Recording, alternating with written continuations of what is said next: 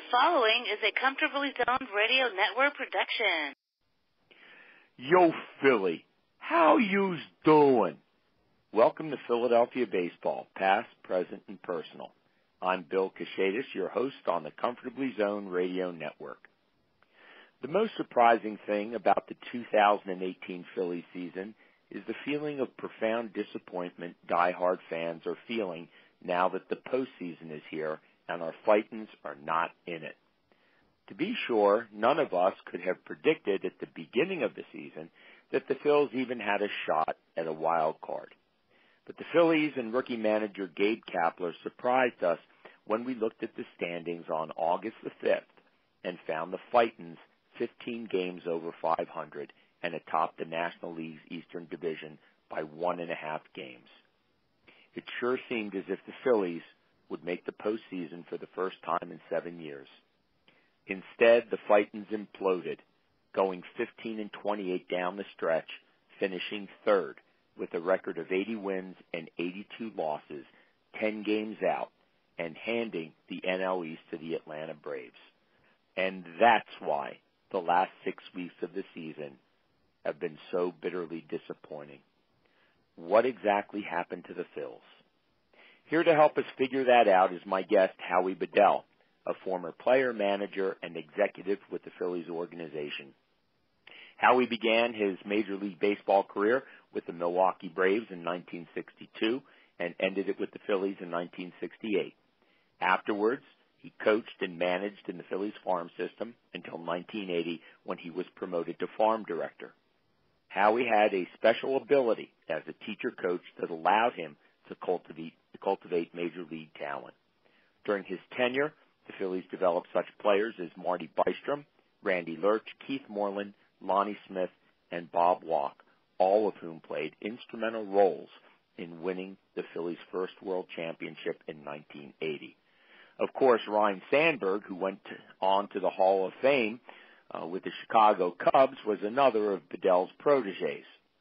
Wherever Howie landed after Philadelphia, the organization he joined captured a World Series. It happened in 1985 with the Kansas City Royals, where he served as coordinator of field instruction and bench coach, and in 1990 with the Cincinnati Reds, where he served as director of player development. Howie is a baseball insider, a man who has always worked behind the scenes, but whose contributions to the Phillies and to the game itself have been critical to their success. Welcome back to the podcast, Howie. Thanks, Bill. Good to be with you. Howie, we're going to address several topics this evening, but let's just begin with the last 6 weeks of the season, which were so disappointing. In a nutshell, what happened to the Phillies? Well, that's really a $64,000 question from the point of view of understanding how a team was able to have the kind of success it had early on, and basically 80% of the season. It makes it very difficult for even those of us who've been in the game all our lives to understand exactly what really went wrong those last 6 weeks. I will say this to you that I've seen some of this before in other organizations that I've participated, particularly early on. There really seems to be a heartfelt feeling about this Philly team and of course where it was. And prior to this year, they were really struggling to have the kind of success that Philadelphia is accustomed to. Having said all that, it does take quite a change. And in all fairness to Lee McPhail and Gabe Kapler and others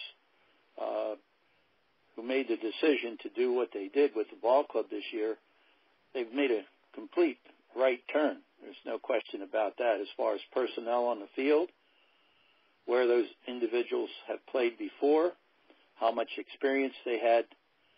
And, of course, then they put a manager in a position to have to deal with this kind of an uptight. And not any easy chore for not only the team as a whole, but for Gabe as an individual. And, of course, he stands out front. He has to take both the good and the bad with what happened this year. And in all fairness to him personally, and having held this kind of a position early on, he battled and had to explain himself many, many times.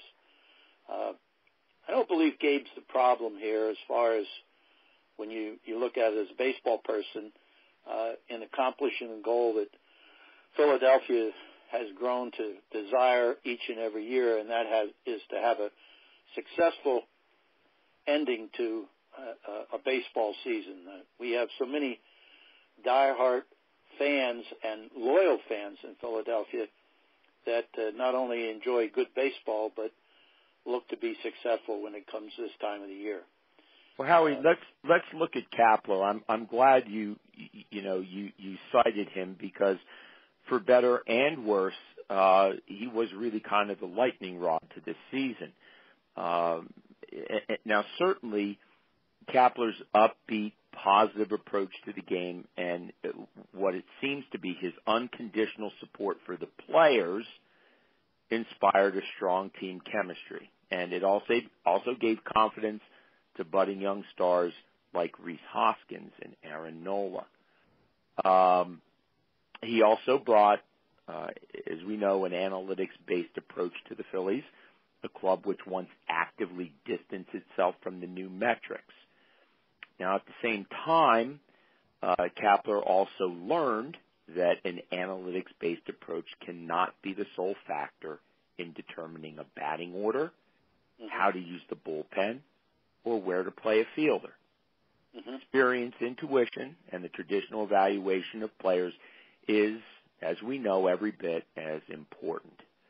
So Howie, let me ask you, in what ways does Gabe Kapler still have to improve in order to be successful in guiding this team to a postseason berth in the future?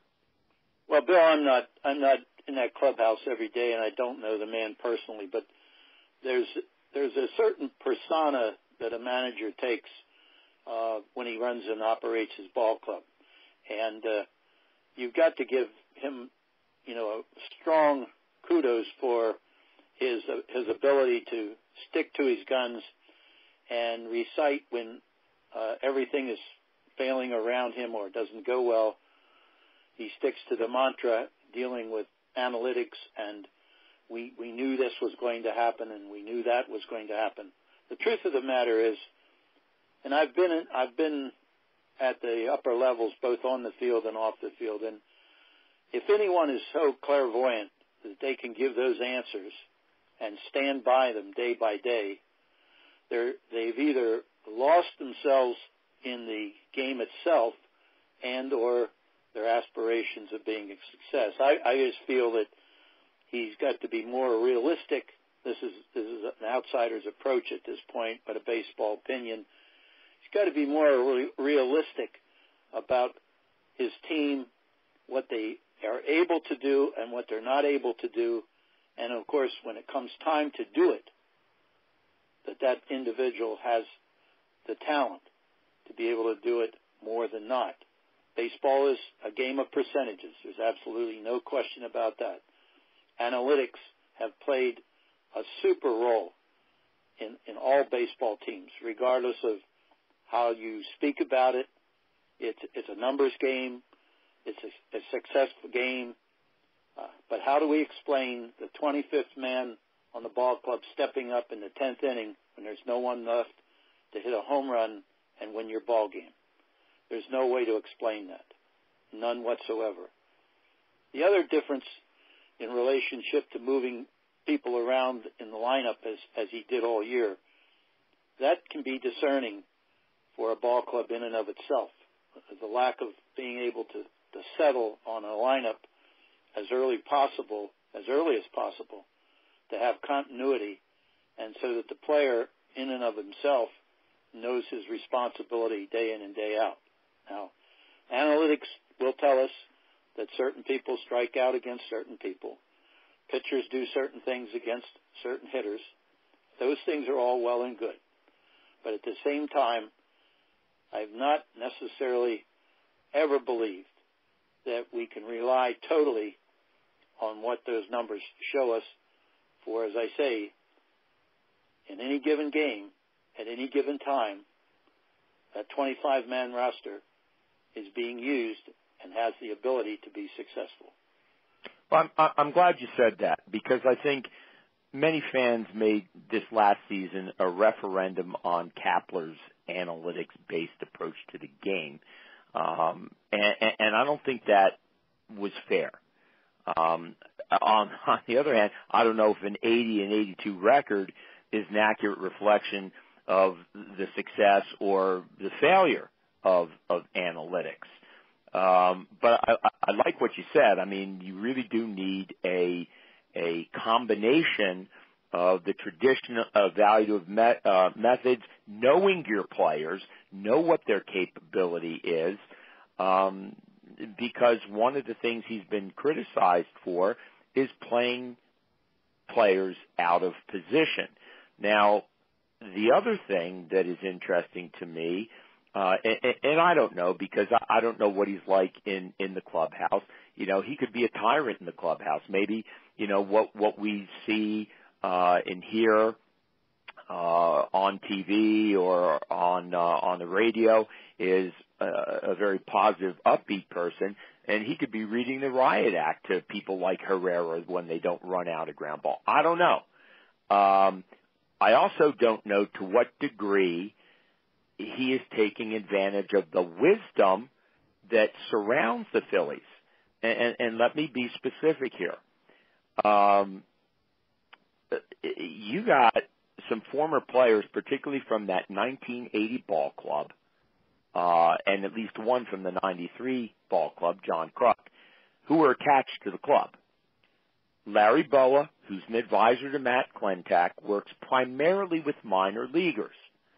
But clearly, one of his strengths is working with young players. And maybe he has, but I haven't heard him working with Scott Kingery, who's a middle infielder, and he struggled in Philadelphia after very limited AAA experience. And I think that Kingery could have benefited this year from working consistently with Boa, who, as you know, was a Gold Glove shortstop. Let me take another example, and this applies to John Kruk and Mike Schmidt. The Phillies were ranked by Fox Sports 23rd out of the 30 MLB teams and 22nd by ESPN in terms of their hitting. The team batting average this season was .234. The slugging average was .393. On base percentage was .314, and an OPS of .707. These are pretty anemic numbers. And it seems like John Malley, the Phillies hitting coach, had his hands full. So why didn't Kapler ask Mike Schmidt, who was around for every weekend home series, to give a regular tutorial or to work with the younger players? I know he didn't. I mean, Mike said that last week on the podcast. Mm-hmm. And why wasn't John Kruk asked? I mean, for crying out loud, even Greg Luzinski could talk to some of these young sluggers about power hitting.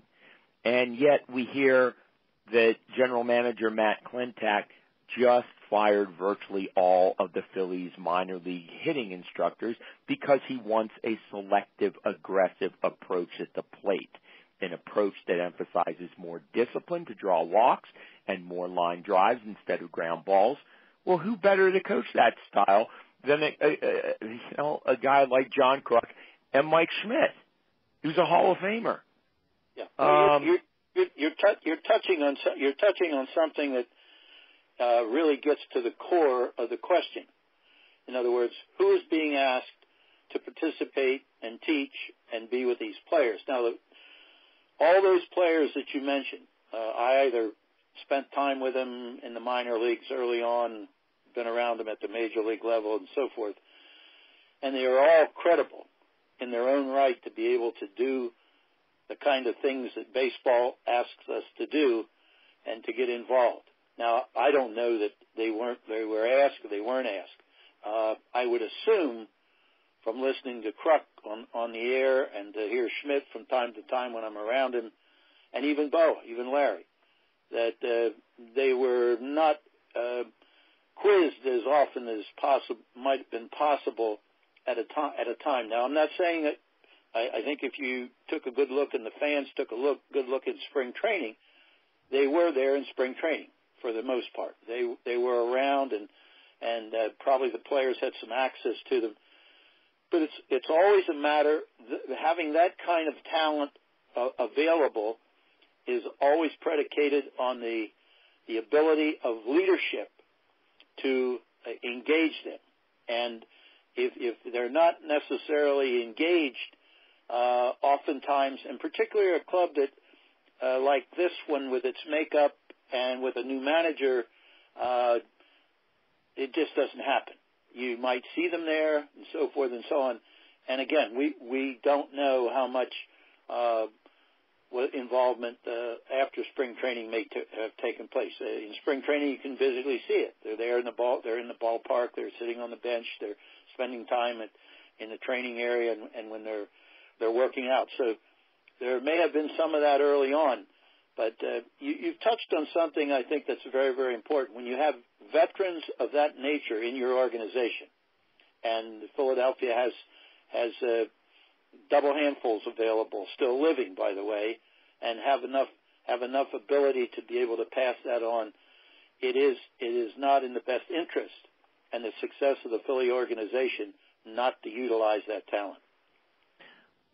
Let me look at this maybe from another way too, and I know Gabe Kapler has been criticized as being arrogant, thinking his way is the way to do things, and so has Clintac.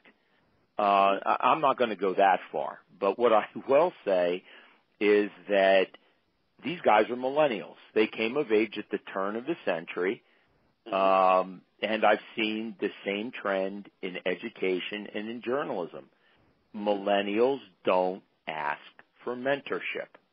Mm-hmm. They tend to think that they can handle things, that seeking wisdom from members of a previous generation is a sign of weakness. And frankly, Howie, that attitude, in my estimation, is also driving the analytics-based approach to the game. Now, Bill James might have started this with sabermetrics, but the people that have taken over are all from that millennial generation. And you see the same type of resistance, and it's funny almost because there was a resistance to accept analytics. Well, now it seems there's a resistance from this new generation of young managers and general managers to accept the old ways of doing things. And I don't see that as healthy. I mean, I don't even see that as common sense. No, and I think you make a good point. We have an entirely different group. I always call them players within the organization.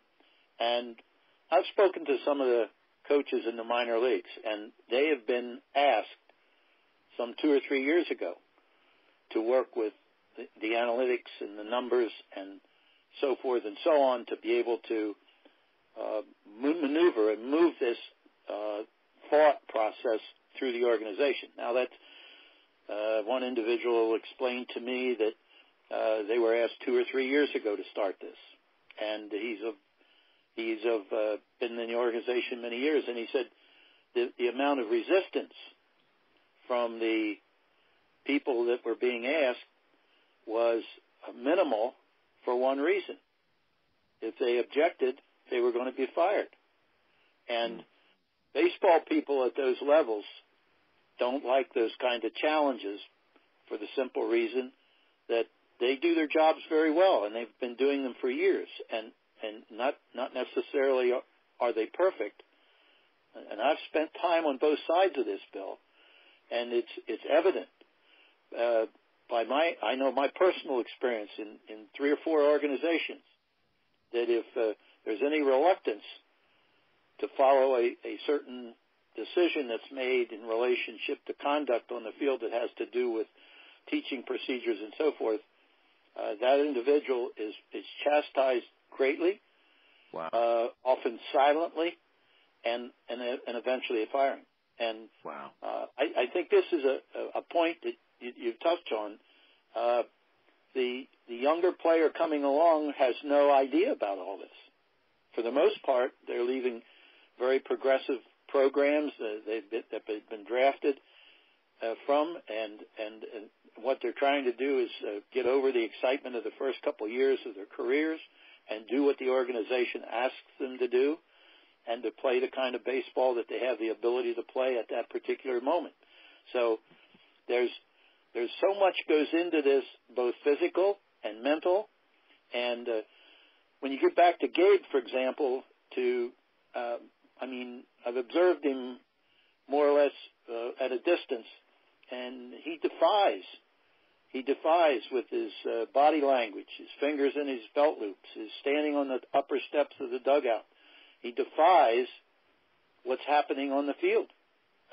That's my take on this, and I believe the players, for the most part, and I'm not there, must just go on with their business. And after a while, that just becomes part of the everyday procedure. So they don't react to whatever has to happen. Now, you don't have to tear the clubhouse down when you lose a game, turntables over and so forth. I mean, I've been a part of the Gene Mock era, been part of the Kansas City situation as well, and Lou Piniella was we were in first place all year and won that pennant in Cincinnati, and I've watched him get nervous when we're only 2 games up, and coming up to the front office with Bob Quinn and myself and saying, I need another player. I need a left-handed hitter to hit against a right-handed pitcher in the 8th inning. I mean, it was ridiculous. Some of the stuff that managers and players actually go through, both mentally and physically. I've seen it, and I'm sure. Let me just say one more thing about Kapler, because we got a whole bunch of other issues that we have to address, and I know you'll appreciate this because you were a teacher coach.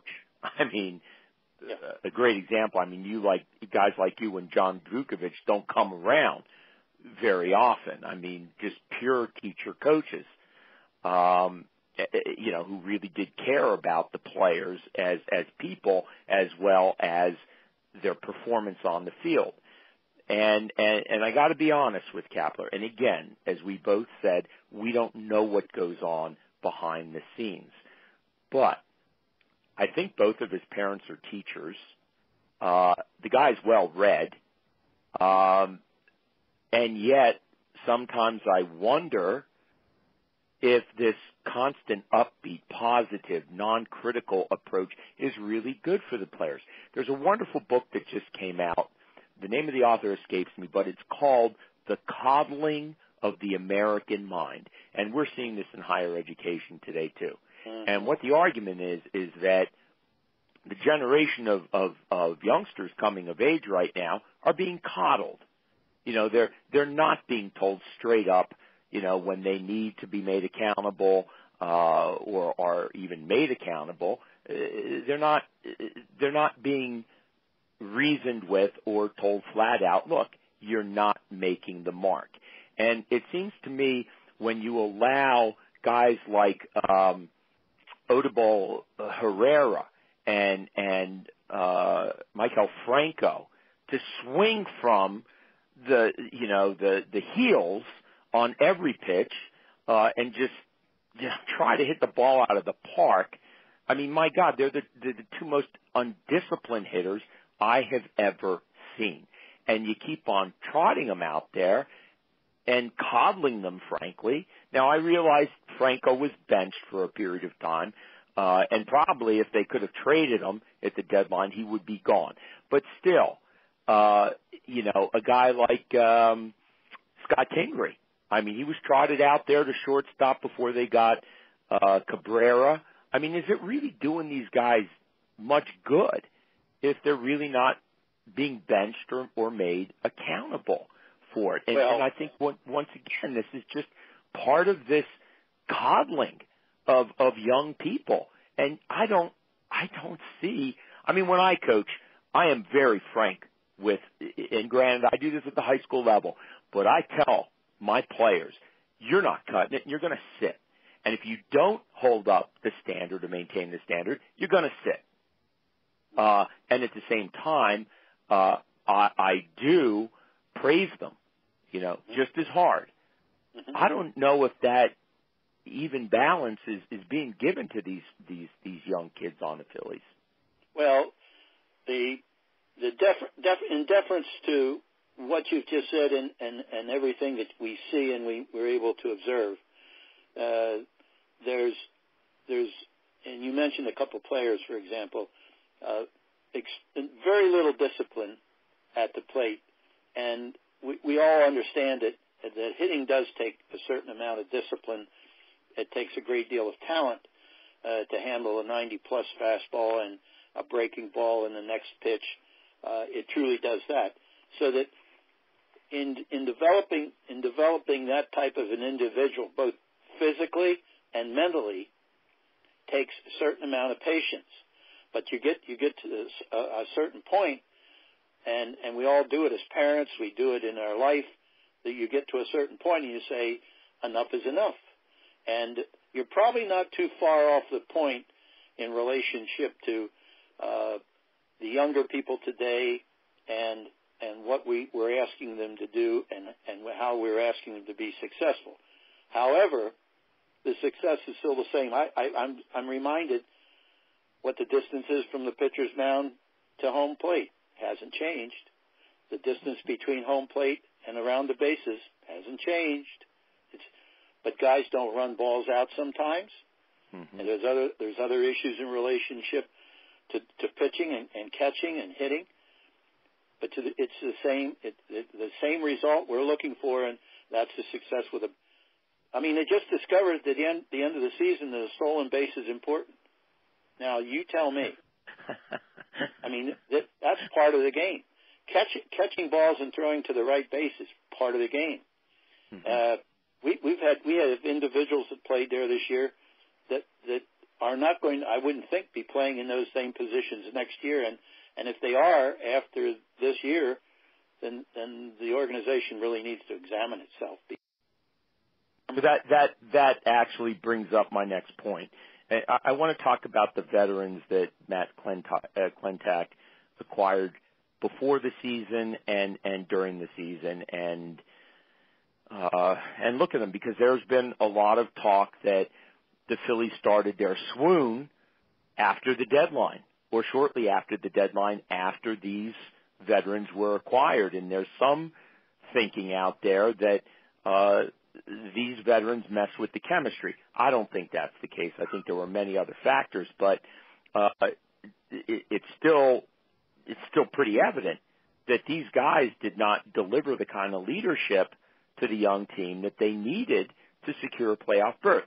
Jake Arrieta, a former Cy Young Award winner who the Phils signed to a $75 million contract in the offseason, did not provide the consistency needed from a top-of-the-rotation starting pitcher. He went 10-11 with a 3.96 ERA and 138 strikeouts. Now, I'm not saying Arrieta did that. I'm not saying he pitched poorly. In fact, he was undefeated in July and August. He posted a total of 7 of his 10 wins during those 2 months. But he also went 0-4 in June, and he faded in September. He went 1-2 in 5 starts. The other big free agent acquisition that the Phillies got in the offseason was Carlos Santana. He hit .229 with 24 home runs and 86 RBI while splitting time between first and third. You had Jose Bautista, acquired in August from the Mets. He hit .244 with just 2 home runs and 6 RBIs as a part-time outfielder. Trevor Plouffe, acquired at the deadline from Tampa Bay, hit .250 with 1 home run and 3 RBIs, mostly as a pinch hitter. None of these guys were really very consistent at the plate. Now, having said that, there were 2 guys who were clearly upgrades at their position. Wilson Ramos, who ended up being the most successful hitter on the team, and shortstop Asdrubal, Carrera. These were clearly upgrades at their positions, but they weren't game changers, star players who can carry a team. In fact, none of these veterans were. They were second choices after Machado fell through. So, Howie, play general manager. Which ones of these guys do you retain for the 2019 season? Well, you got your hands full here because there's at first glance, I don't want to name names, but there are about three or four that you have to say to yourself, how much value do they have as far as the makeup on this ball club and moving forward? Where are they going to play, and are they going to play every day? Those questions have to be asked. The management has to ask those questions.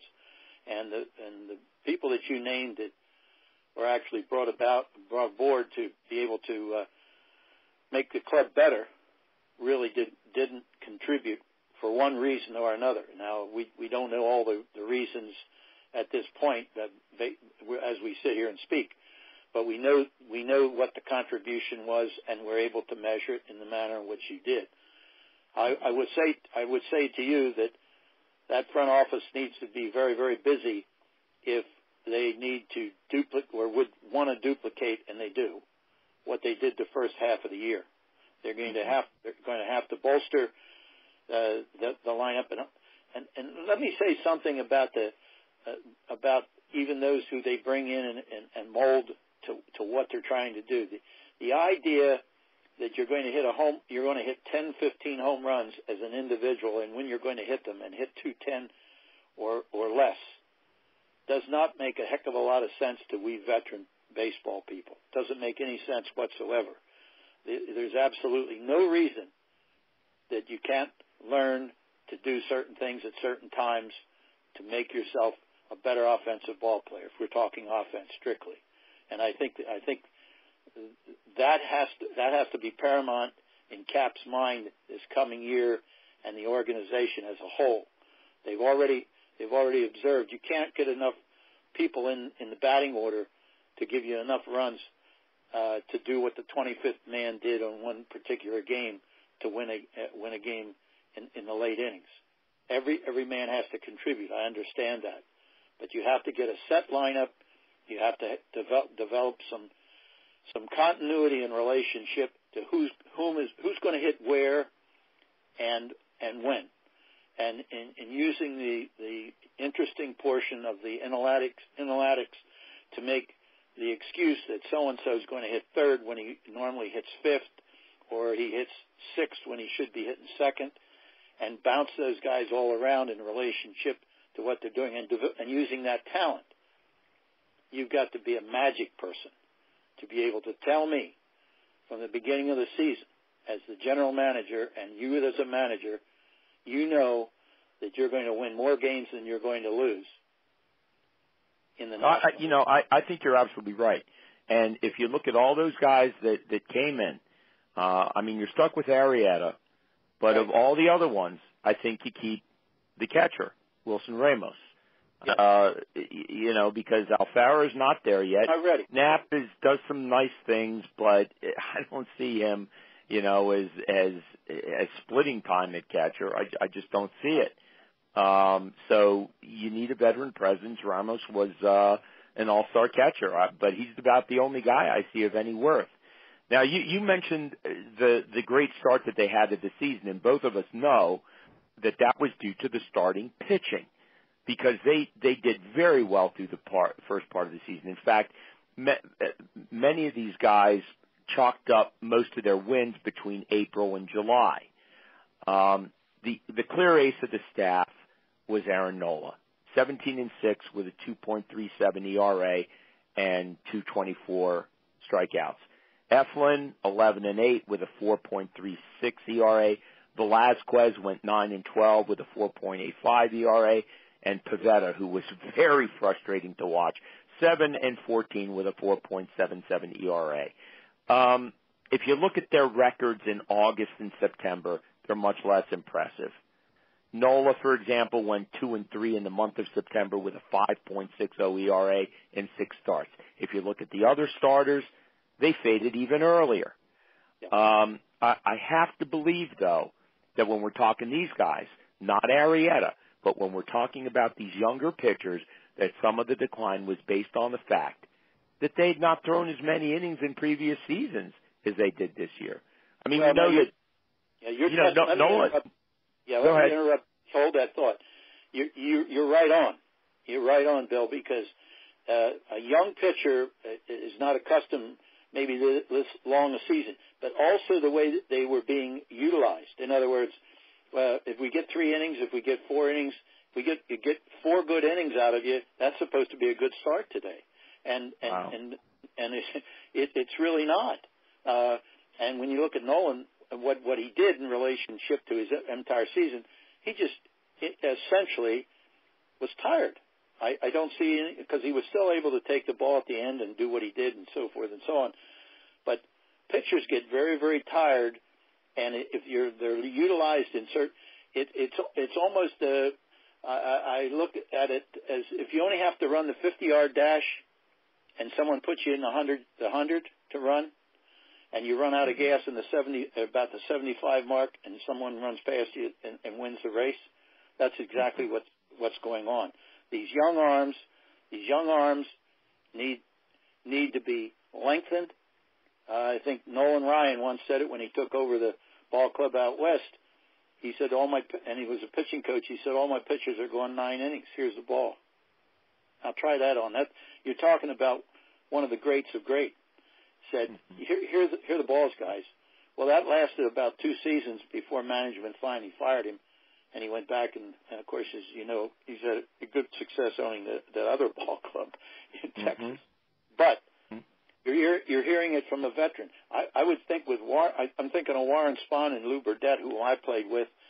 They fought for a 4-man starting rotation, and then they'd fight Bertie Tebbetts every length of the time they were on to stay out there in the 6th, 7th, 8th, and 9th inning, and then come out and throw with me from the outfield.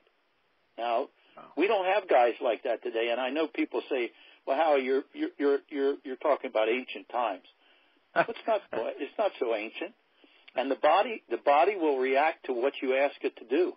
If you train it to only run 50 yards, and you have to run a 100-yard dash, as they say, you ain't going to get to the finish line, number one. So what you have to do is you have to train for the 220 or the 120 yards, so that when you get to that 100-yard, you still have enough left. And that's what baseball is. It's a long season. And when you start shortening up this whole muscle content that you're sending out there every day, no matter what the name is, you're not going to get the kind of result that you're looking for.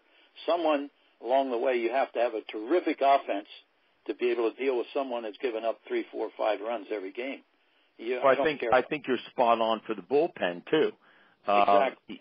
Kapler, I don't think he ever figured out how to use his relievers, and I'm not just talking about his overuse of the bullpen in that very first series of the season against Atlanta. I mean, look at the way he kept on trotting out Sir Anthony Dominguez in August and September to close games when he wasn't that effective. Now, the answer to that would be, Hector Neris bit the dust back in April. He couldn't close a game to save his life, and he was supposed to be the closer. So who did you have? Well, you had Dominguez.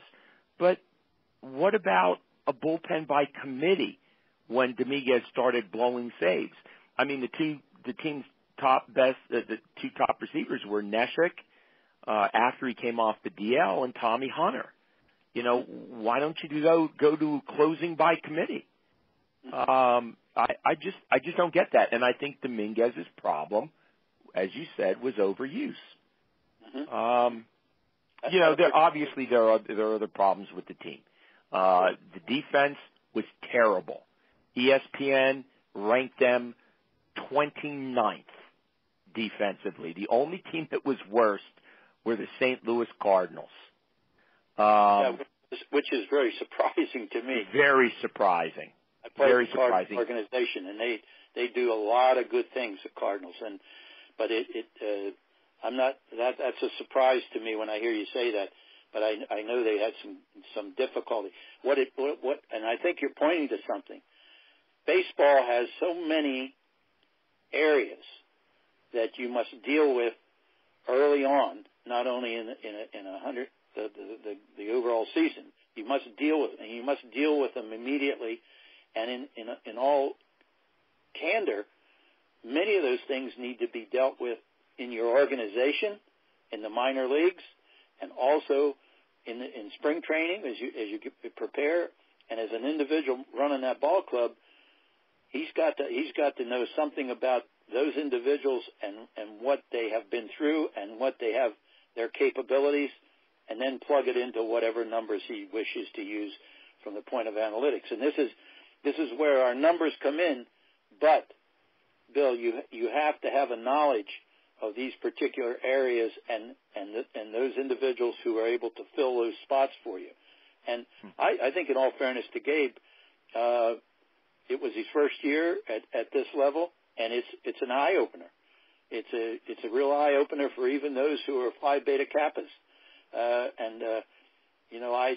don't know where you rank Gene Mock, and I don't know where you rank Dallas Green, and I don't know where you rank the likes of Joe Torre, but all of which had a great deal of success with a very the ball clubs were very, very different, each one of those ball clubs, and how things happen on the field, because baseball, while predictable, and there's percentages we can use, but by the same time, if indeed we're going to recite at the end of the ball game, we looked wonderful and so did this and so did that, quite obviously the score doesn't show that, and that's the only thing that you really have left.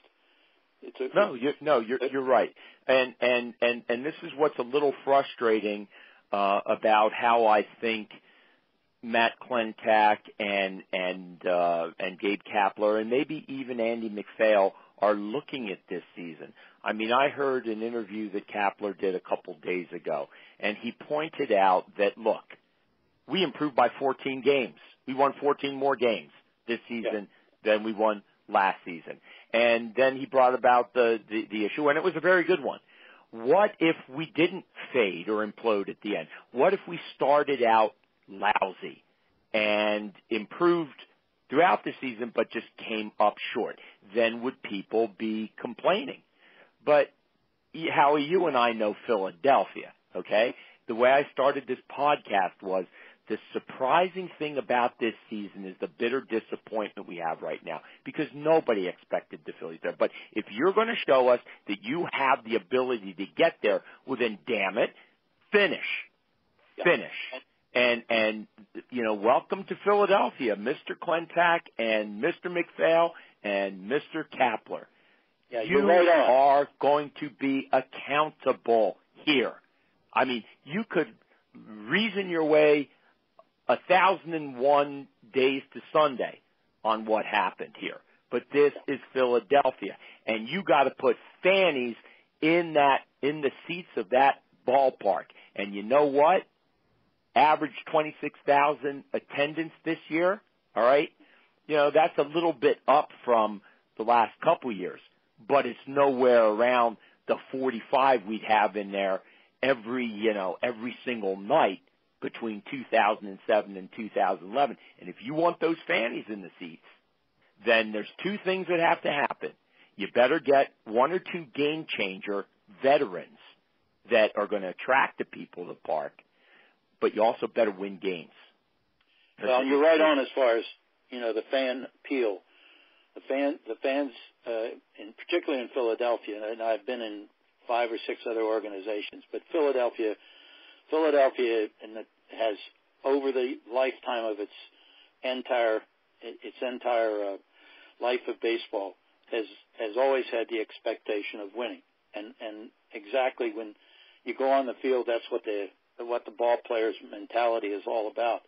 And they should expect that. They should expect that we're not just going to participate this year.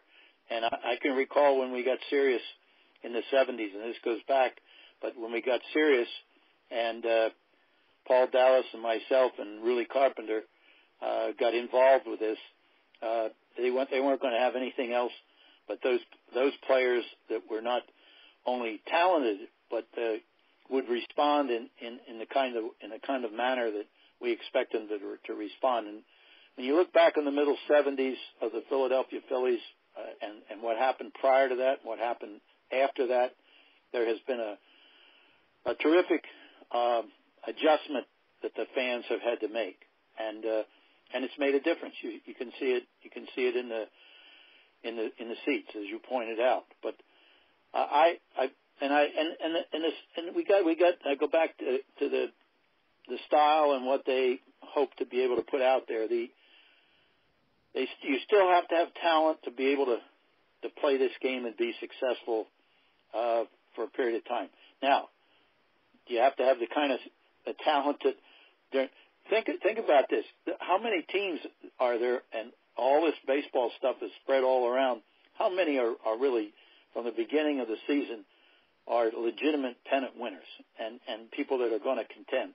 There's only a handful. When those of us who look at this and understand, maybe, and we don't have any secret, any magic to understand it, but you can name the 5, 6, 7 clubs, and pretty much you're going to hit what's going to be playing in October.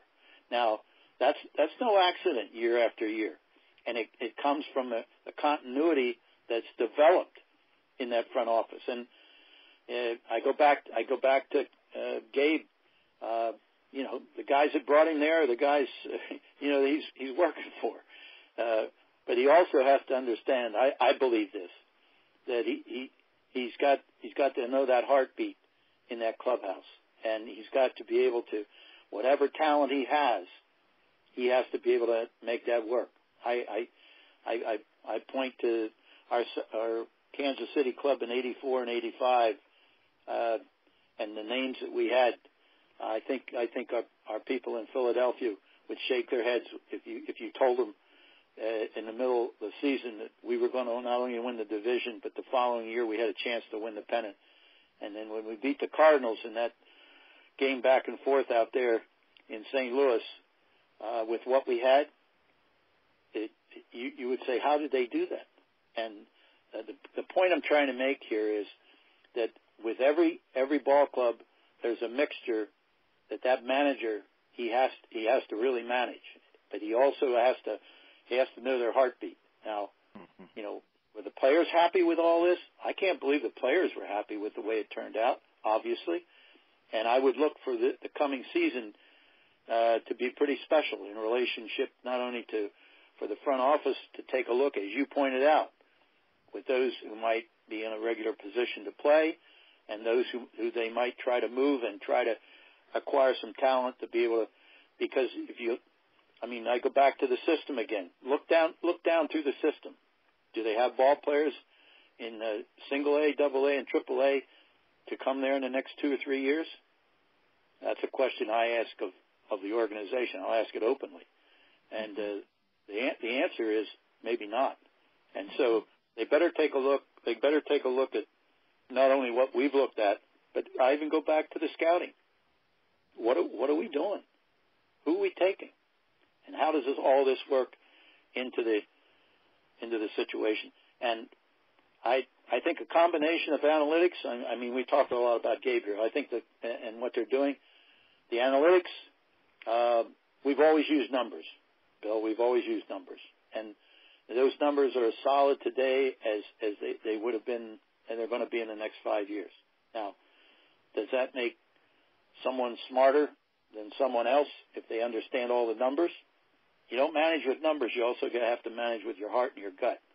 And I fear that Gabe may have learned a real good lesson this year, and we know he's going to be back next year. We wish him all the best, and I hope he gets the kind of help that he needs out of the front office and ownership, and because I know they want to win. I know they want it to be successful in Philadelphia. Well, let's look just at the off season because we're running out of time here, and I'd like to tap your thoughts about what they have to do in the free agent market.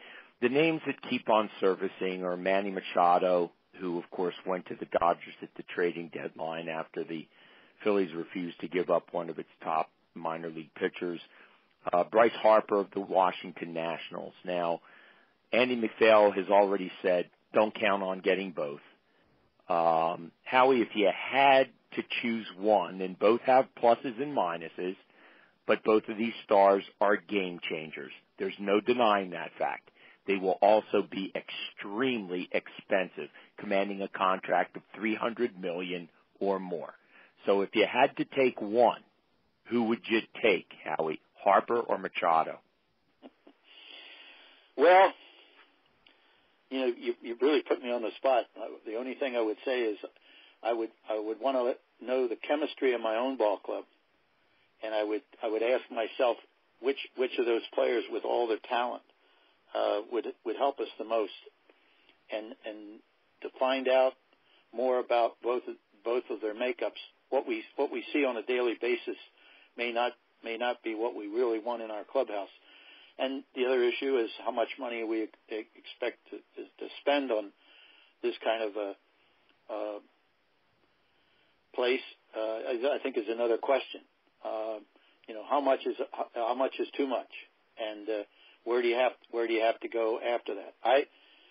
I don't think from looking at their numbers and what both of them can do, either one seems to be a pretty good mix as far as fitting in. I think your first premise is we need a person like this, or we need two people like this, whether it be in the pitching area, whether it be behind the plate, or whether it be that individual that can play left field and get the other guy down to first base.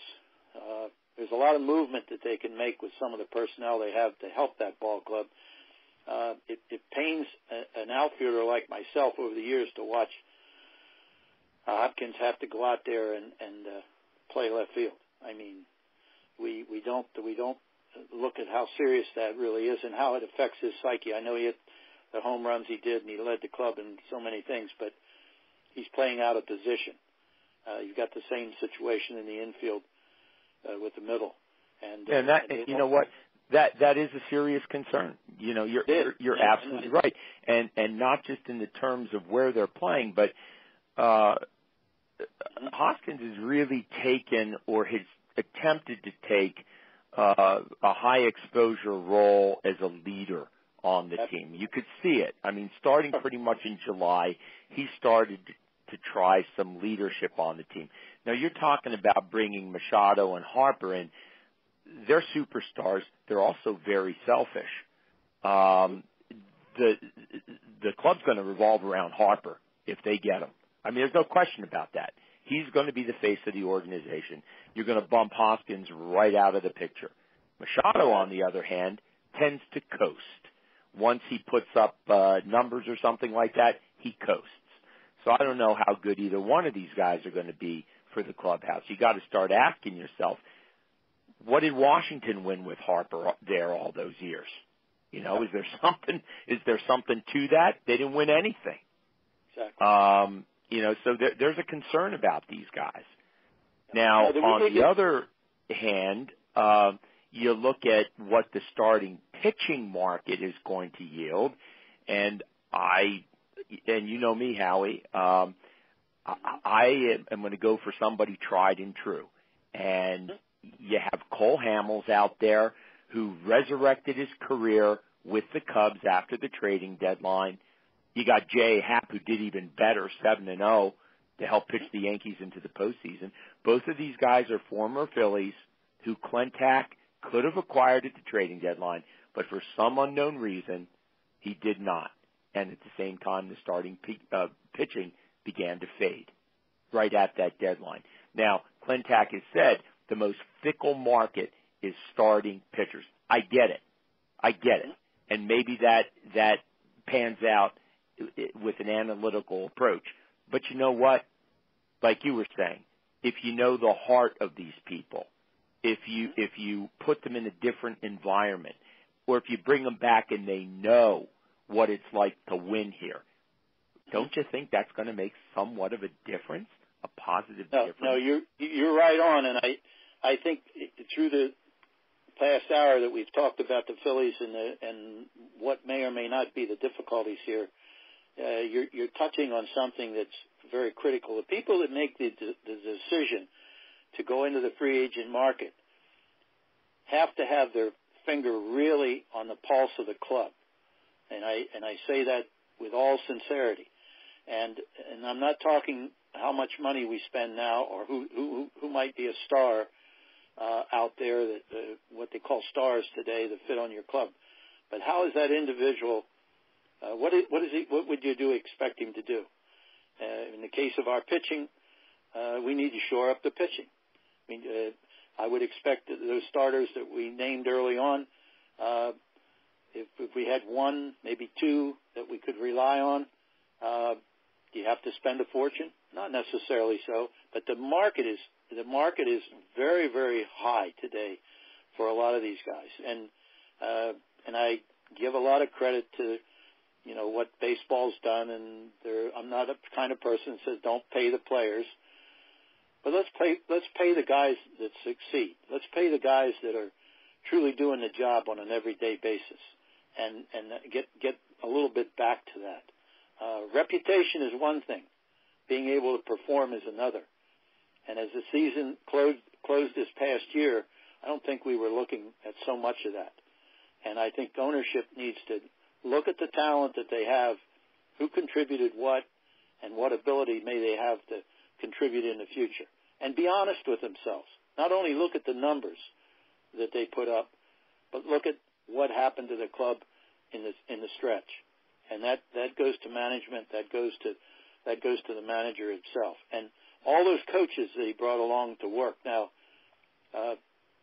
they fired all the pitching coaches in the minor leagues. Does that tell you? The hitting coaches. I'm sorry, the hitting coaches. Does that? Yeah, I think last week. Yeah. Last week, a bunch of them were sent. Yeah. Andy Tracy, his assistant, Frank Cacciatore, Sal Rende was let go, and John Miserock was let go. All those guys. And I know two of those fellows. I know Rende and Miserock very well. They're good baseball people. And someone takes a hit anytime these things happen. But I don't say this happened, but there may be other conversations in relationship to that kind of contribution. Now, after a while, you can move people around and do all that kind of business, but we'll get right back to where we started from, Bill. The player has to play, and the player has to feel confident where he's playing, that he's part of a team.